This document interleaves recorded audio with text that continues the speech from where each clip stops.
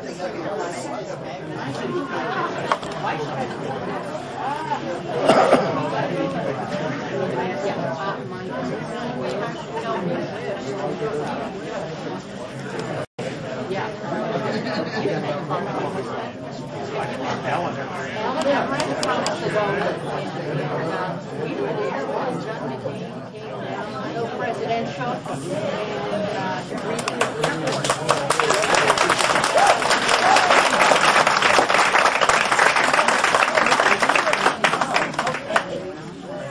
great to be up here with all of you. Hello there. I'm doing just fine. Good to see you guys. Oh, thank you. You know, I couldn't do any of it without the support and encouragement of everybody and the people like you. I just, thank you. Thank you.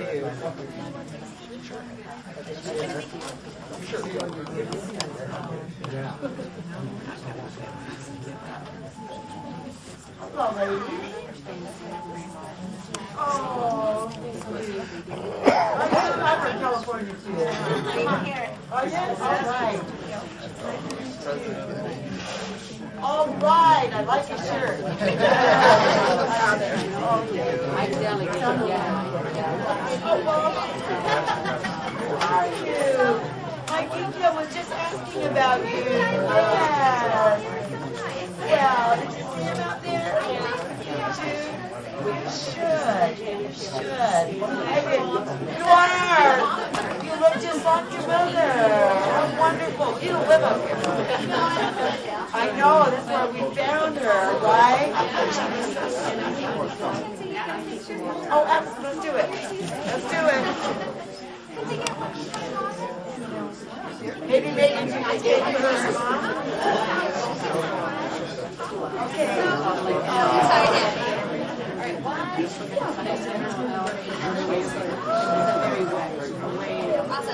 Is it good? Check it out.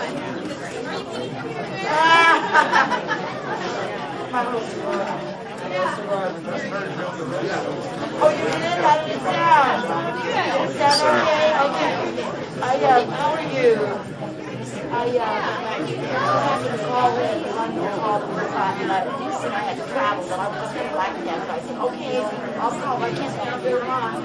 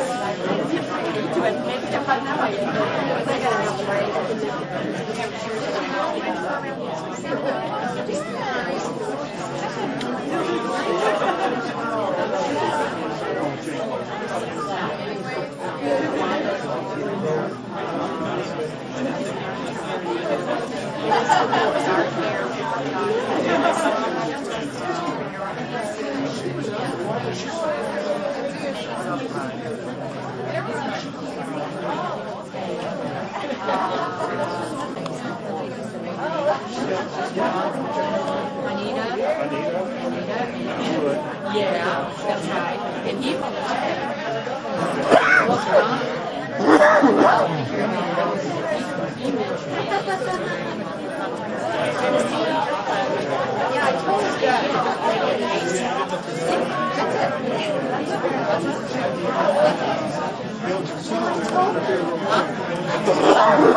okay.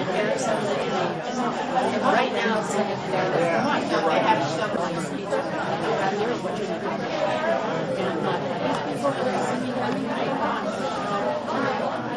The statement, no, the statement has to be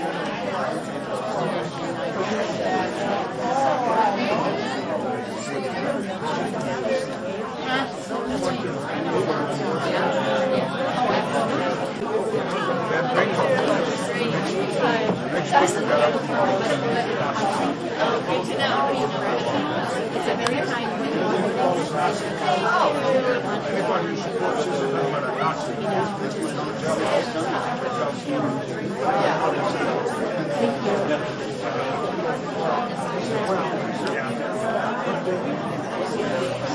this?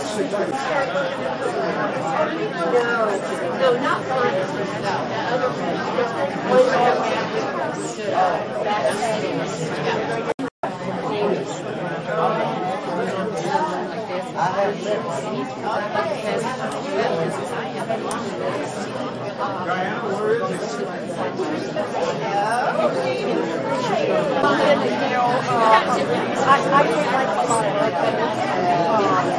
but I still want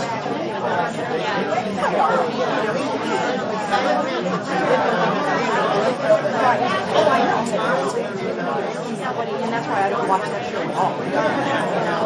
I don't want to Okay, just a couple of quick introductions that I'd like to make. First and foremost, I'm so pleased we have a nice crowd of folks from Northern Arizona University, and I'll guarantee to be a young Republican on that campus is tough. Would you all just stand up? Yeah.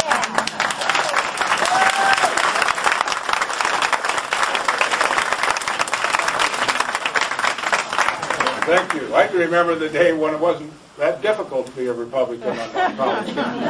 Barely I can remember, but some of you probably can too. And we have one candidate for office with us. Rick Krug is running for the school board here in Flagstaff, and he deserves our support. Tomorrow at 9:30, a little plug here for the Republican Committee. 9:30, Tom Horn will be our speaker. We meet at McCoy Motors. We'll have campaign signs out so you know which building to come to. We'd sure like to see a nice turnout. Tom is leading 8 or 9, 10 points over his opponent, but this is his last visit to Flagstaff. So I hope a lot of you can show up and hear him. We'll put him on first. We may have Doug Ducey. He's not confirmed back for candidate for treasurer.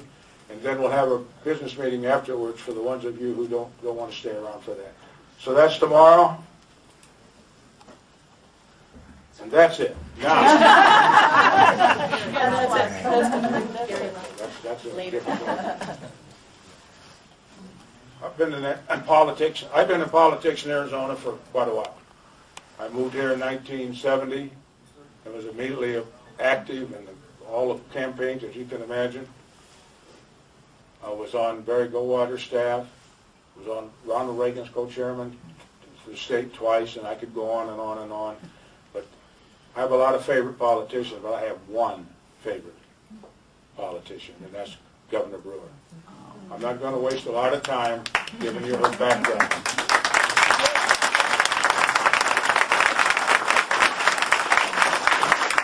But this individual is tough. She's developed into one of the best governors that we've had, and she's going to continue that for 4 more years.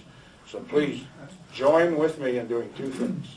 Welcoming her and working for her for the next 16 days. Governor Brewer.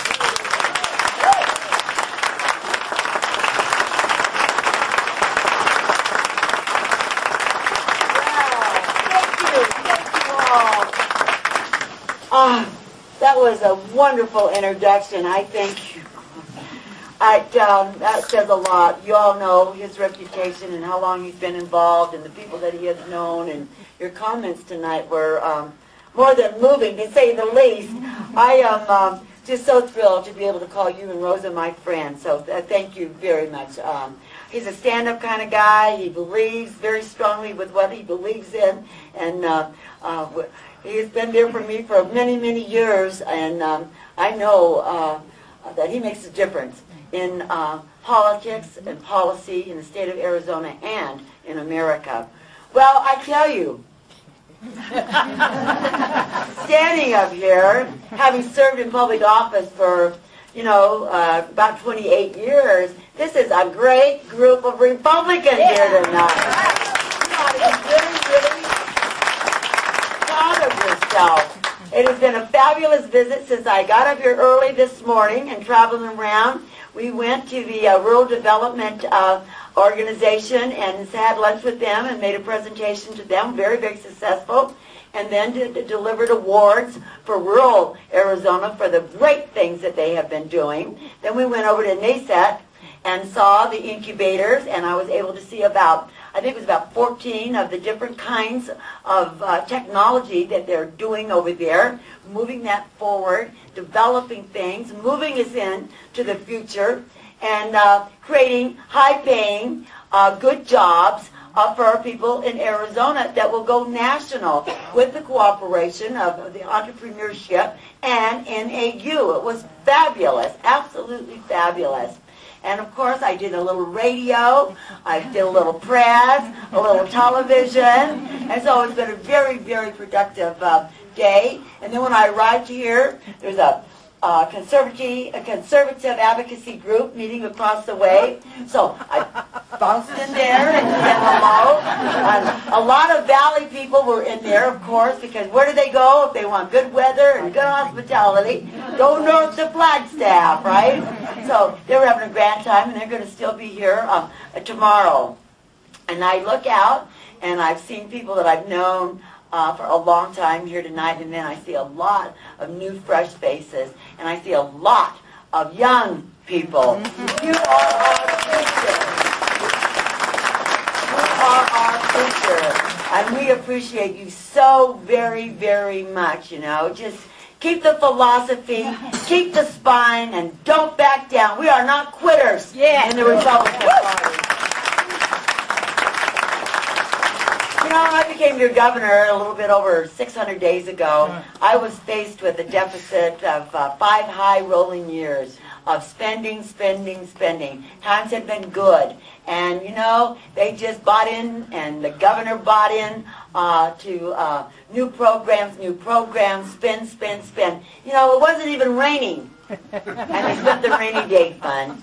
And, you know, that really tears my heart apart, because we were in the same predicament at one time when I was in the legislature, and we got the rainy day fund squared away, and we had to work really hard on it, and we had to make tough decisions, and then because of good times, everybody thinks it's going to go on forever, and of course it didn't. So now, we again are faced with deficit, and it hasn't been easy, but I will tell you that I went in there, and I got $2.2 billion out of the budget.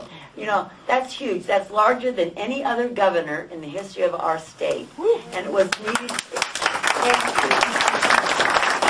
All the while protecting public safety and education, which is very, very important. You know, when we're in the economic doldrums that we're facing, it's important that we have economic development, because the number one priority of Jan Brewer's, of course, is to turn the economy around. And how do you turn the economy around? You produce jobs. Who produces jobs? It's not government.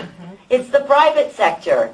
And they want exactly. And they want a high-skilled workforce, which therefore means education. And that's what we have to do. We have to work with our community colleges, and we have to work with higher education. But before that, we have to work with the lower system of education. So we did education reform from the 3rd grade all the way up, or from the 1st grade all the way up. We said there will be no more social promotion.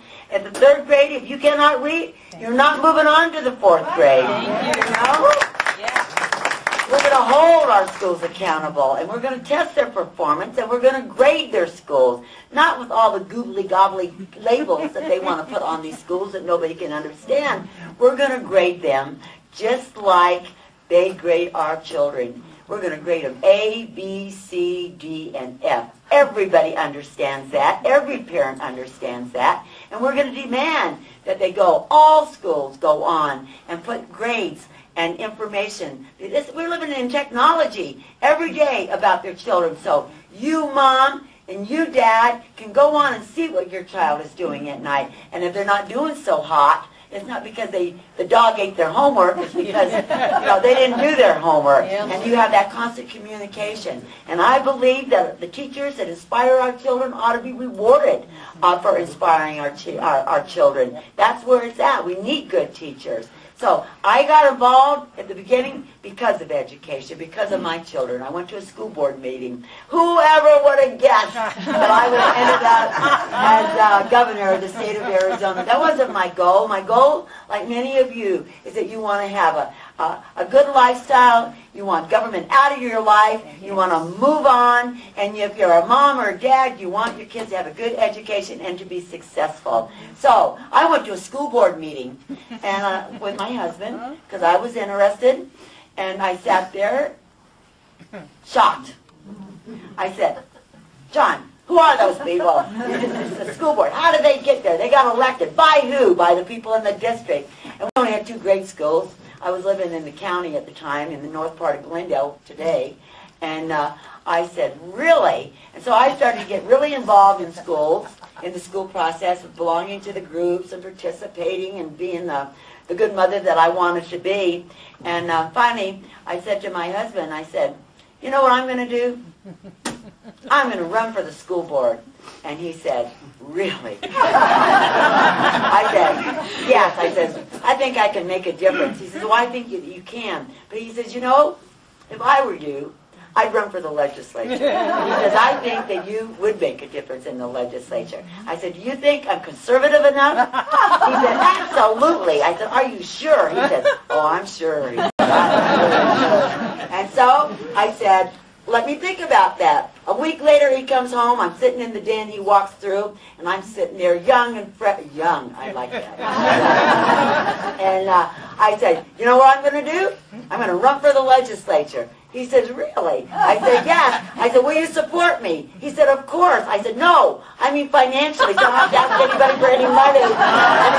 And he said that he would. And I said, okay. And so he took me out, and he said, you need to do this, this, and this. I said, okay. And he says, you have to gather signatures. I said, oh, no. I never, I didn't think I was going to like that at all. And so he took me out to an A.J. Bayless grocery store, put me in the parking lot, and went up and asked for questions. He's a little bit more political than I was at the time. And he asked people, he was Jan Brewer, and his wife was running for the legislature in District 19 at the time. And would they, if they were registered Republicans, would they sign my petition? And people said yes. I thought, wow, that's cool. And so I thought, well, I'll give it a shot. And I walked up, and I was, a little bit cautious. And I went up to the first person, and they said, yes. And I said, okay. And I asked the next one, they said, okay. And I thought, well, this is easy. Every day, I would either walk in the neighborhood, my little tennis shoes, by myself, or at a grocery store, or at the fire department, at the post office, getting those signatures. And I really got wound up about it. And I was so excited. And when I won, I was so disappointed because I want to know who those people were that didn't vote for me. I said, who are those people? So you never know when you start off in politics where you're going to end up. I was innocent, just trying to do what I believed was right. And I only mention all of that because as I look out at all of you, and particularly the younger kids out here that are involved in politics at a young age, you will make such a huge difference in our future. You are our future,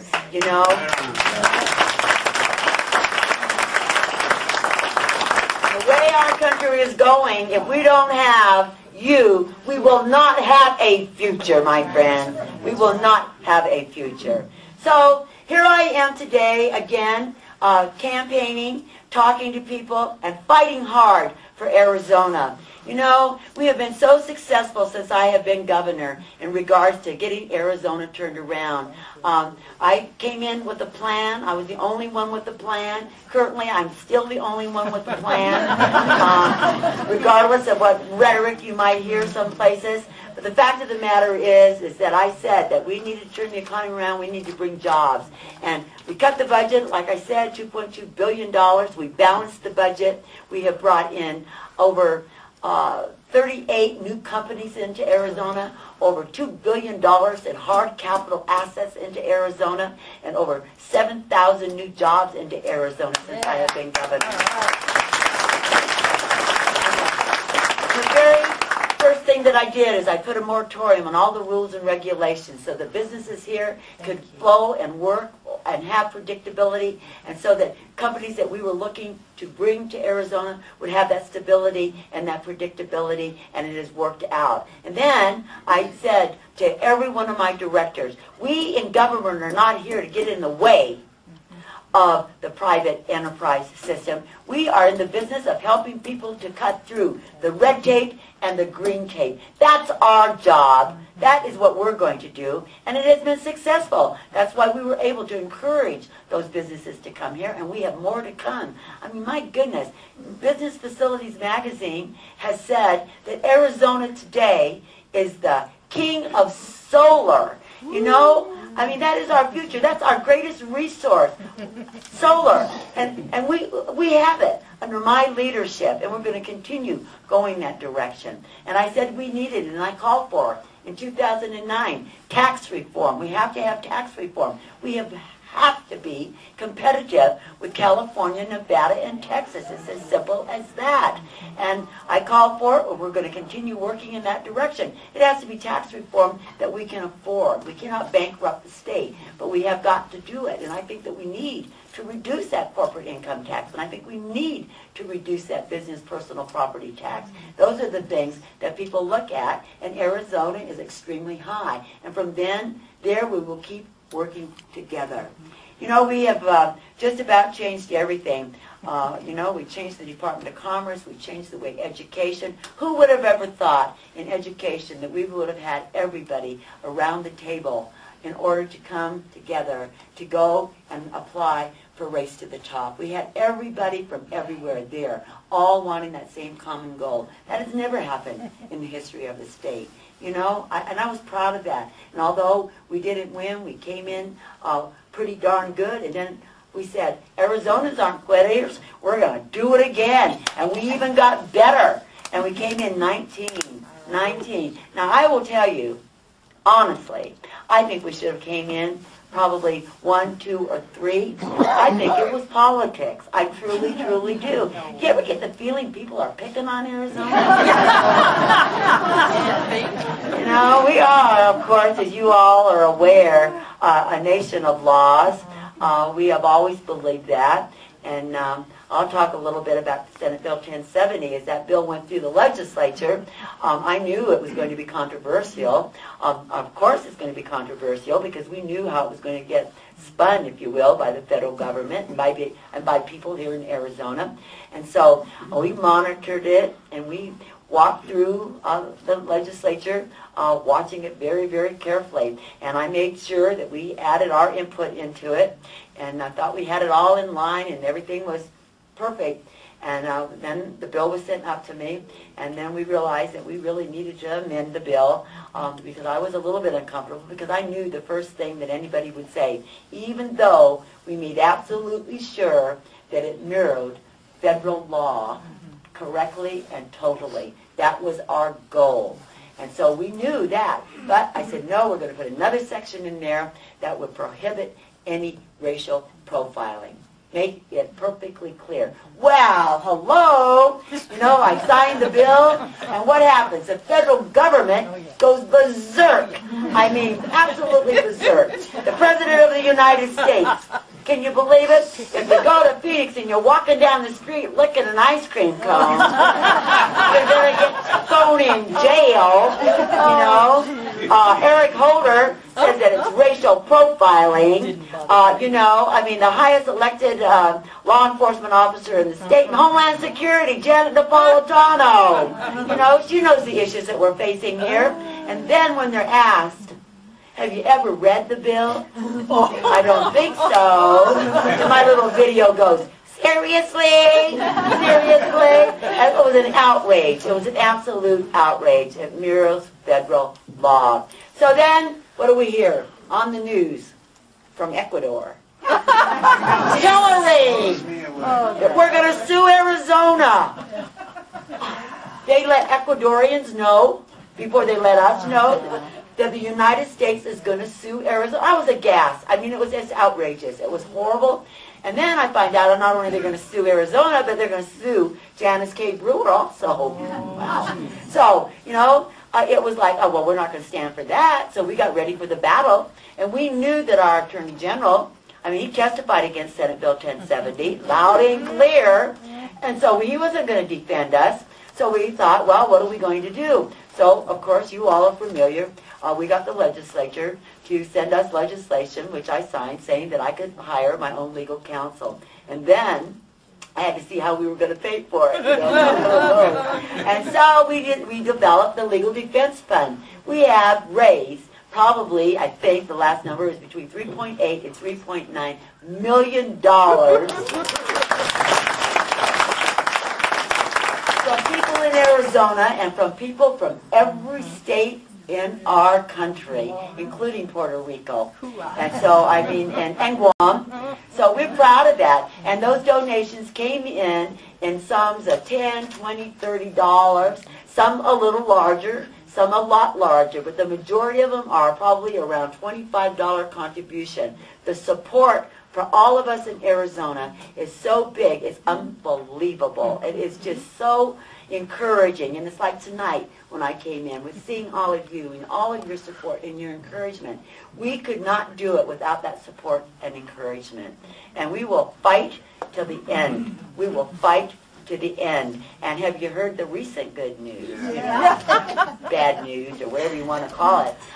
You know, that the president thinks that it's okay for Mexico and 11 Latin countries to file a friend of the court spree against us in Arizona, but denies us the ability to file. Can you believe it? I mean, my gosh, it's just outrageous. It's outrageous. People in Arizona are it's internationalism run amok. As simple as that. And we're not gonna put up with it, and we will continue moving in that direction. The appeals court, the Ninth Circuit, will are we lucky? Yeah, the Ninth Circuit will hear on November the 1st. I will be there.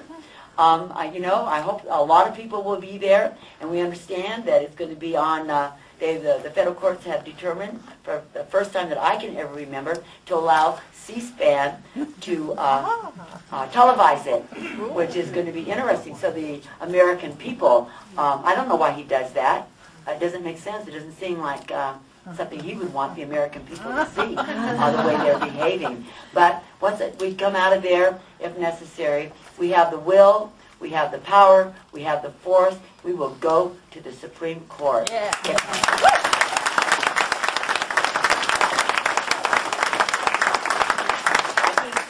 I keep saying, we're not quitters in Arizona. We are not quitters. We are not going to back down. And then we move on to Obama health care, you know, which we won yesterday in Florida. And that was another piece of legislation that the current AG said had no merit and that he wouldn't support, et cetera, et cetera, et cetera. So I used my personal attorney on the 9th floor to join suit with the other county attorneys. So it's cost us maybe $5,000. But if we win, it will save us about $11 billion over the next 10 years. I mean, and we feel very comfortable that we're going to win that one. And I mean, they can say what they will, but they will not win that case. We have got to put a stop to what's happening at the federal level. Yes. It's out of control, unbelievable, and I know that you agree, and I know the majority of the people in Arizona agree, and we know that most of America agrees with Arizona. You know, in regards, we've got 22 states with health, and we've got 22 states that are going to introduce legislation very similar to our Senate Bill 1070. You think the president's going to sue 22 states? I don't think so. You know, they are after me. He doesn't like me. I know that. But I'm not going to give up. It's just amazing, you know, this little gal from Phoenix, Arizona, and they'll look at national news, and they put his picture up, and they put my picture up, and I said, how in the world did that happen? And but I know, I was proud of Arizona. I was proud of what we stand for. And when I had the opportunity to meet with him in Washington, D.C., I went in there, and it was like a odd. It wasn't my first rodeo, first and foremost, at the White House. I'd been there several times with some really great presidents.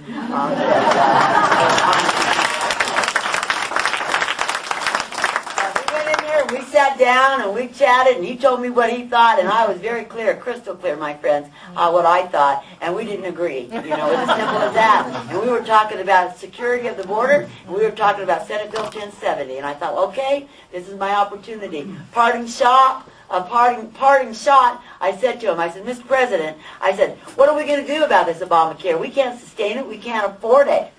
You know, we need flexibility. He said, what do you mean flexibility? We have to do something. We need flexibility on that health care. We can't afford it. And I said, we are the most generous state in the country in regards to our Medicaid program. You know, we already pay 100% of FPL. We already pay 133% of FPL. And we do not have the money. We will go bankrupt if we're not already bankrupt. He said, well, he said, we're going to pursue it. Just like that. Well, we're going to. Okay. You are the president after all. But you know what he's done? He has woke up America. Yeah. Woke up America. This is the time that we can have a sea change.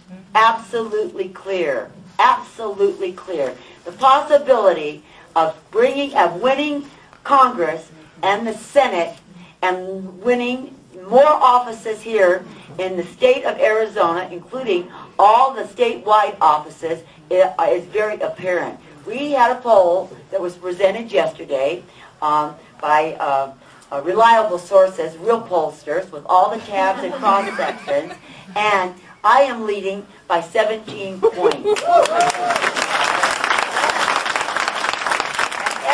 Statewide candidate is leading by 8 or 9 or 10 points. We are going to take this like a steamroller.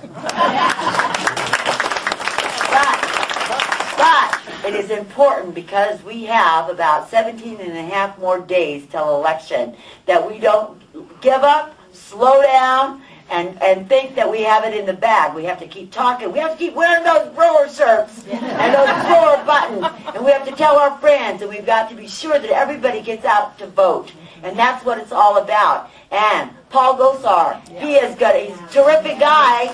I thought maybe he'd be here tonight. I thought maybe he might be. We need to get him elected. We absolutely need to get him elected. I need a Republican. You said that Tom Horton is going to be here. Yeah. I need a Republican AG to work with me. And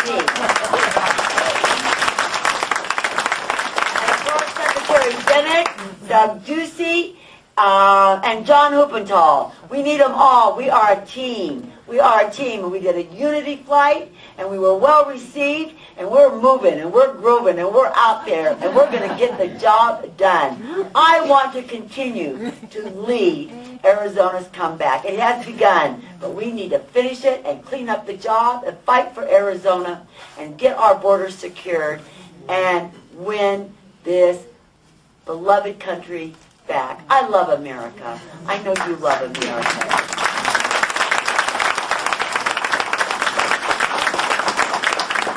And it just makes my heart swell to stand here in front of all of you, knowing that you agree with the same philosophy that I agree with.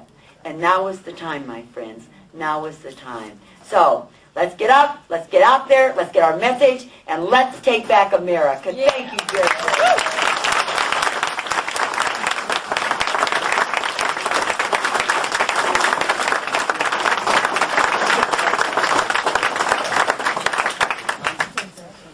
The governor has agreed to take about 15 minutes with the questions. I don't know 15 if they're hard. If they're hard, you got to talk to me. Okay. And then she has to get back. Who knows where she is tomorrow? I know one staff is going to Prescott, one staff is going to Tucson, the other one's going to the moon, and I don't know where she is. So questions, please, but no speeches, questions. Yes, sir. I just don't want to forget about Obama and all that garbage. How can states, countries out of our United States border have standing with the knife. It is outrageous. Don't get It's it. absolutely outrageous. I mean, they're going to charge us with human rights. Countries like Cuba, Nicaragua, Libya. It's just insane. It is absolutely insane on both issues, health care and Senate Bill 1070. How stupid It is can stupid. they get? The American people are upset. Question? It's really wonderful to see you, Governor Brewer. Thank you. It's good to see you. I have a kind of a local issue, and I don't know if you know anything about it, but the 3 state colleges are funded by taxpayer dollars, yet each 3 of them, the vendorship of the banks are from the northeastern New York banks that handle the vendorship, and they're sucking millions of dollars out of the state and sending it up there. Why isn't Arizona State Credit Union, which is our state bank, why don't they have the vendorships for the 3 universities? I didn't know if you were aware of that. I don't know. We need to keep our money here. Yeah, I agree. There must, there might be a reason. You might ask Tom Horn tomorrow. He's superintendent of public instruction. I'll be walking the precinct trying to get people to vote for you. Thank you. We'll go take notes and we'll find that out. I was gonna- Somebody want to take that Your down? lady over there. Yeah, Judy? absolutely. First of all, thank you so much for all the effort you have put out for us. I really appreciate it. One of the things that's been uppermost in my mind since I saw Ken Bennett's presentation on the budget a couple of years ago was, what can we do to prevent the runaway spending that has brought us to where we're at now going forward? Well, you're absolutely. That's something we should all be concerned about. We need budget reform. We need to have restraints. We need to be able to say we're going to have a rainy day fund and have it spelled out specifically why and how that money can be used. We can't do everything for everybody. It's impossible. We have to have restraints on the budget. And until we elect and get people that buy into that philosophy, it's going to be very, very difficult. Because it has been cyclical. When I first went into the legislature, we were faced with a similar problem. And then, 10 years later, it was the same problem all over again. People like to spend. We can't keep spending. It's not our job. And we just have to get, we have to get hold on it. But if we can get implementation, and then we need to find a better way to be able to project revenues. Exactly. That is a key, because I believe we probably need 3 different sources and do a blend of those projections, because we all know if you're only going to one place, that can be jiggy-rigged. We know. I mean, we can look at JLBC, which is the Joint Legislative Budget Committee, and, somebody from leadership goes over there and says, well, we can't get this done. We need to have it upped a little bit, so just kind of move the projection. I'm not saying they're doing anything illegal. It's all based on projection, but we need to be able to say from 3 different sources, this is what the projections are. And we know it's always fluid. It's no different than your budget. If you make a budget and the refrigeration goes out, or the baby gets sick, or the car breaks down and you didn't plan for it, well, then you have to adjust someplace else. But we have to have budget reform. We have to. We absolutely have to. And we can do it. If we do what is needed to be done, we can do it in the next 4 years. Good. Won't be easy. Good. And, everybody's got their sacred cow. You've got 90 people in the legislature, and everybody's got a sacred cow. But you know what? Doing the right thing generally means what? Doing the hard thing. And we need to do some hard things in Arizona. Absolutely. Question back here? Yes.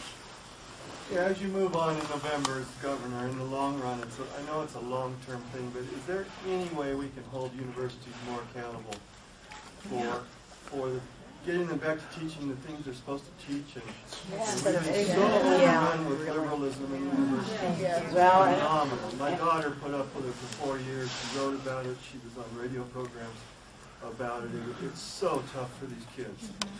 And I don't know if there's anything we can do just to make them get back to teaching what they're supposed to teach. Well, I have Do you been have any ideas on that? I have been working really hard with the universities and with the Board of Regents and with the university presidents, because, you know, we have to have a partnership with them, because we know, again, going back to the jobs, that people like certain things with the universities. That's why they come here, because of the research and et cetera, et cetera. But our main goal is getting these students educated and holding them accountable.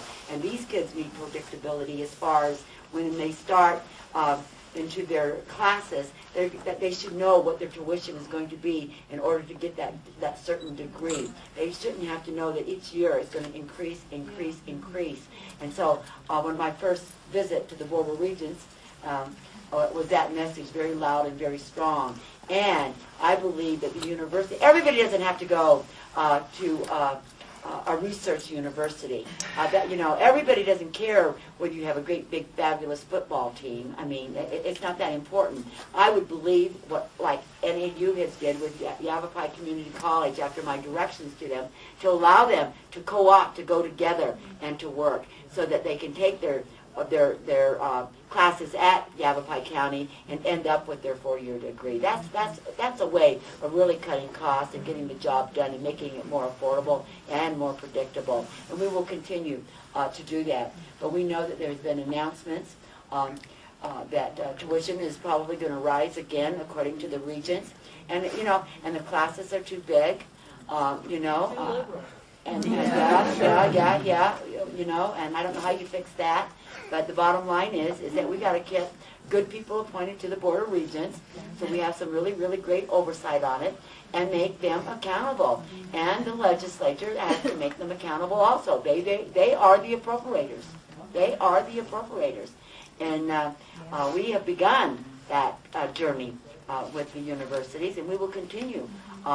You know, I've been there 2 years. We've made some pretty big changes as far as their operations. We can't do it overnight. You just can't turn that big train around that quickly. You know, I'll be honest with you, I'm a truth teller.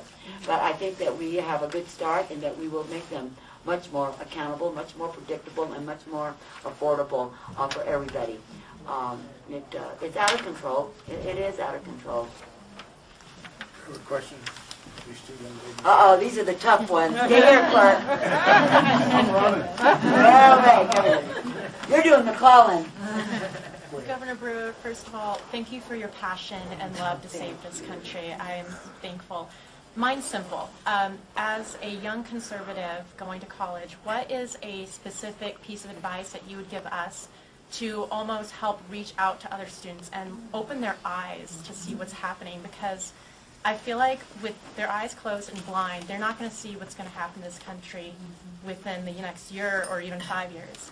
You know, you have to stand your ground, and you can't give them an inch, because they'll take a mile. It's interesting. Even when my youngest son was at the university, he would say, you know, it's really hard in the academic environment, because you have to take certain classes, and you've got really liberal, sometimes professors that are just, you're thinking, what are they talking about? And you know you have to deliver on the dime, so you almost have to accommodate them if you want a grade. And all the time he would say things like, you know, it just makes me sick.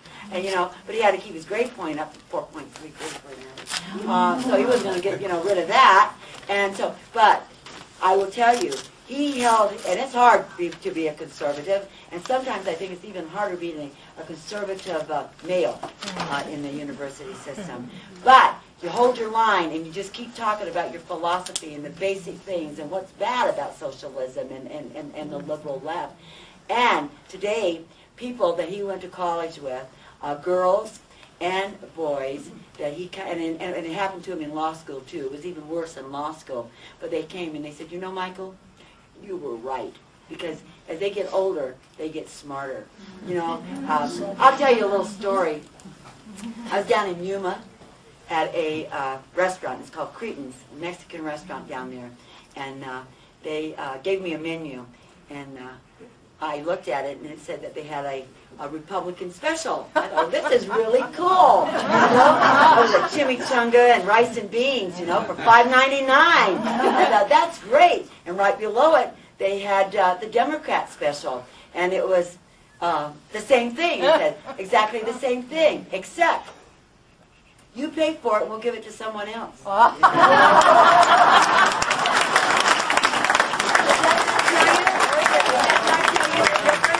I mean, I laughed and I, of course, ordered the Republican one, and I paid it, you know? But I thought, boy, that tells a story. That really tells a story. You just have to keep saying it over and over, and don't give up, because if you give up, we will not have an America. We will not have America. And there are so many great role models out there today, because the conservatives are fired up. We're awake. We're awake. I was going to ask, when you're done fixing Arizona, will you come to California? Can you believe what he did to me? On the Board of Governors thing?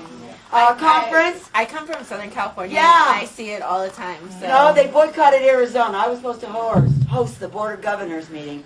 And I said I would host it. We were ready to go. Mexico governors boycotted.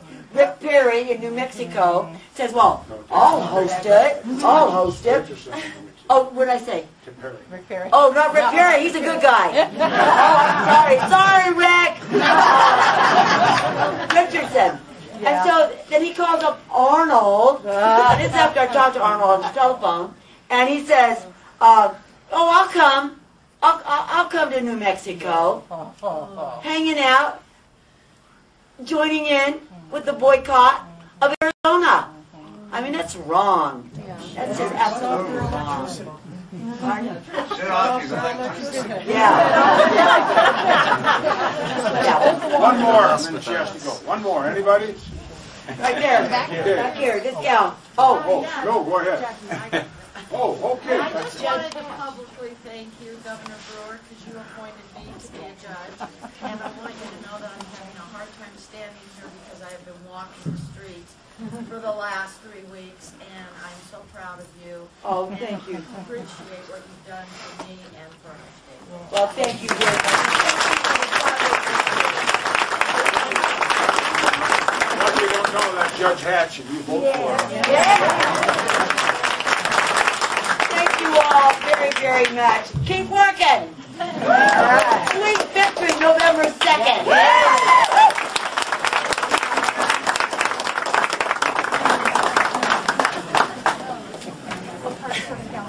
The Riverside area?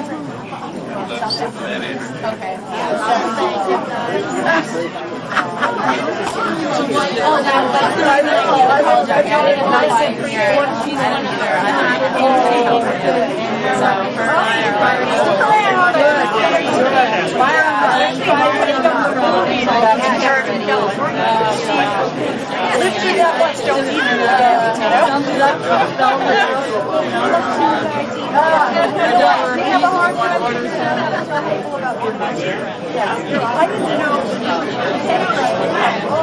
Oh, I would love to. You are my wife. What's my wife? Right here.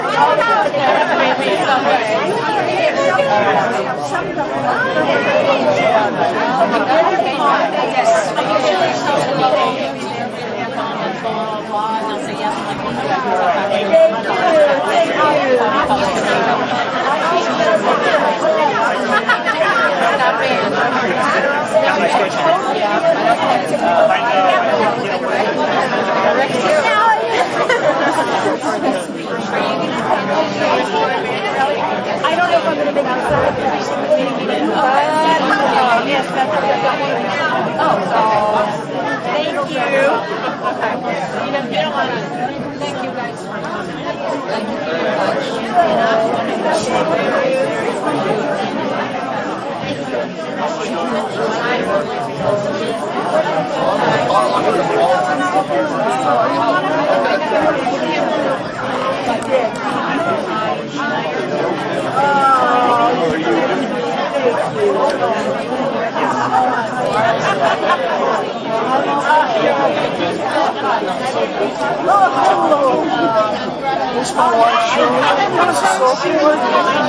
Yes, I'm fine.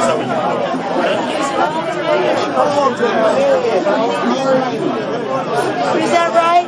But we were in crisis then too. We got turned around. Yeah, but we got turned around. I did. Oh, sure.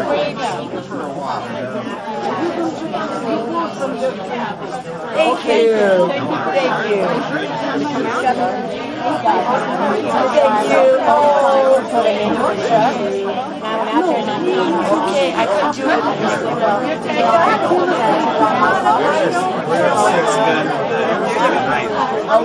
Yes, yes, I should. It's in your one of these. Oh, I love you guys. You know, I love you guys.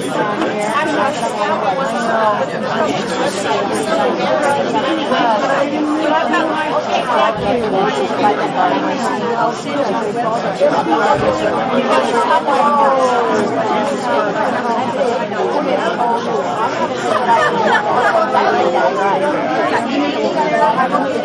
Signs aren't hurting anybody. They're small, they're not obstructing vision.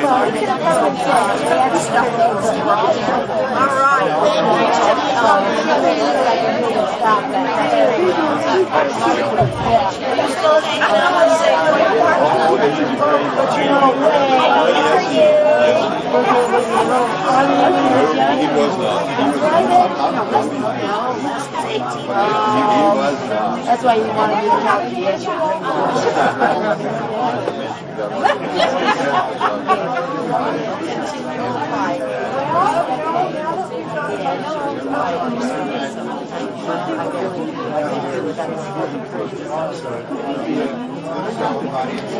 Well, when I'm out walking, I'll see a lot of not taking anything for granted. Tell your friends. Oh, I will. Okay. I'll say Dr. Kevin. Okay. Let me let it work right. I'm kidding. Tell your dad.